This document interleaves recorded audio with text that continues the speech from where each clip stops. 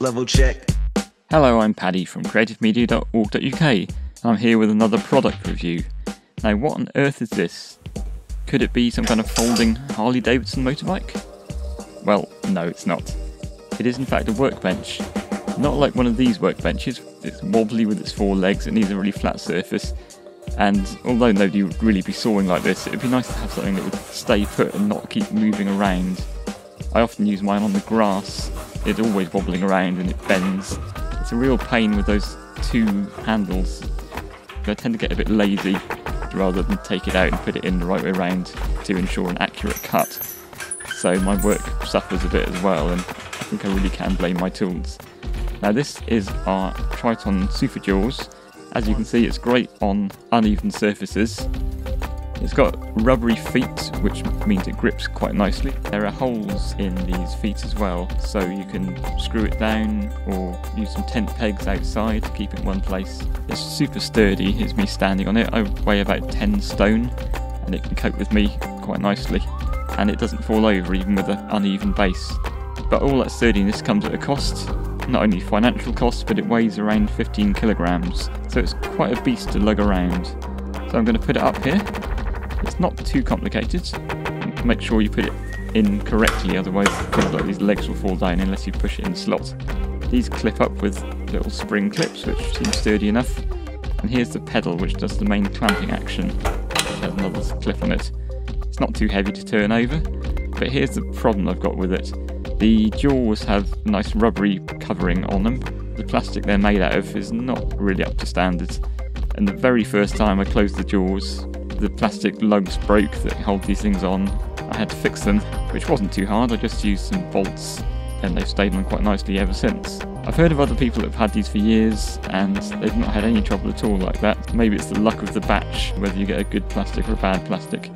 These rubbery covers for the clamps can be removed and replaced with log holders or with metal surfaces for engineering and metalwork. Or since there's just two simple holes, you can make all kinds of gadgets yourself and just bolt them on. So here's how it works. You pull the jaws shut with your fingers, press down the red button, press on the pedal, and then it's really solidly held. You can put a lot of pressure on there because it uses a ratchet. You can probably squash your hands in there if you're not careful, so take care. To get the work out again, you put the red switch up, press the pedal again, and then the jaws are released and you can get the work out. The great thing about this operation is you only need one hand and a foot to do it, so you can hold two bits of work together like I'm doing here, maybe for gluing, and carry on holding them while you clamp them. None of that trying to do the one-handed tightening of the vice while you're holding on to something at the same time. And you can see here it's quite sturdy. I mean, you wouldn't normally be sawing so far away from the clamp, but it stays in place. And like I said earlier, it's so easy to take the work out and put it in again. And that means you're not inclined to be lazy. You can put the work in the right way around for the kind of work you're doing, rather than trying to saw sideways or upside down just because you're too lazy to take it out and put it in again. Large work, well, this piece is too large for the clamps, but maybe it's not. If I pull the bed off, turn it around the other way, put it back on, suddenly I've got a much larger clamping width. You can even fit a door in there, and it just operates in exactly the same way. Put down the switch, press the pedal, and you can see the clamping pressure has actually bent my wood there. It's very versatile, so I'm using it here as a bike stand. You could put a door in there at an odd angle to paint it and reposition it to paint the bits you've missed.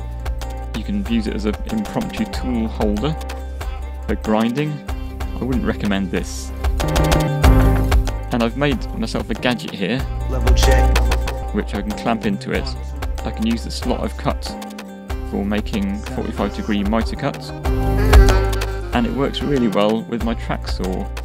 I can clamp the track onto the piece of wood that I've made, and then I can use the horse, which is heavy enough to hold the saw without falling over, and I can cut like a lengthwise slot in a piece of wood, which I do quite a lot for making picture frames. Or I could use the reversed bed and cut across wood to make lap joints. I could put 2 or 3 or 4 pieces of wood in there at once, cut across all 4 of them with several cuts, and then just chisel out the remains, and I'd have an even lap joint like that, which would save me a lot of time. given how inaccurate my cutting is, this is the best way for me to do this kind of thing. Let's collapse this thing now we've finished work. You have to turn it over, this seems to work best for me. Turn it on its back. You pull up a clip on the pedal, holds that down flat, pull up the clips on the legs, these feel sturdy enough.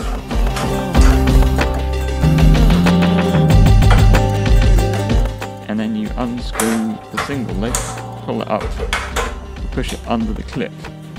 This acts as a kind of handle.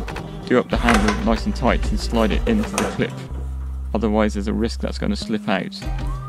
I'm a bit wary of using this single leg as a carrying handle, because it's totally relying on this quite small clip to carry all that 15 kilograms of weight plus the jolting around. If that slipped out, then it's going to be painful on the foot. There's also a safety mechanism to stop the bed sliding off, which is worth putting on because I dropped it on my foot once. So all in all, I'd recommend the Triton Superjaws. It's so much easier than using workbench and all that fiddling around. Just so quick, it's a single-handed operation, it's just a pleasure to use. I paid around £80 for mine. If you like my videos, please do share them, put them on your playlists, subscribe, like, etc. Thanks for watching, enjoy your woodworking.